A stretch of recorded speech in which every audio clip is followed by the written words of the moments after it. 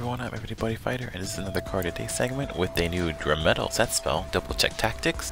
So, when a Drametal monster enters the field, you may return a monster on your opponent's field to hand. This is obviously to move cards that your opponent will place through to try to counter Oppress, and if you do, put the top card of your deck into your gauge and gain a life, which basically just pays for Oppress. At the end of each player's turn, deal damage to your opponent equal to the number of oppressed areas, so if you oppress on your turn, get to if your monsters stay there for somehow, you know that you damage, so it's continual burn damage, which helps a lot in this deck. And of course, you can only set one Double Check Tactics on your field. So obviously, this is meant to help Drametal utilize its abilities better, because if you return a monster to the hand, you can open a zone that's available for Oppress, and then you gain a gauge, which is the cost of Oppress. So basically, this set spell makes Oppress free. But of course, you have to go second, because if you go first, you can't go off as much as you would like to.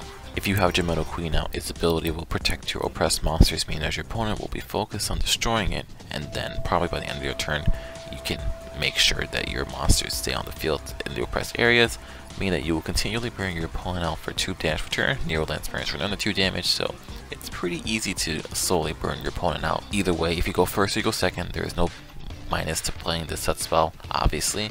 So overall, this is actually a really great card to have for the deck, and I highly recommend playing it, and I can't wait to see what the rest of the Ranma pack has for us in the future. With that, I am Everyday Buddy Fighter, and I will see you the next time.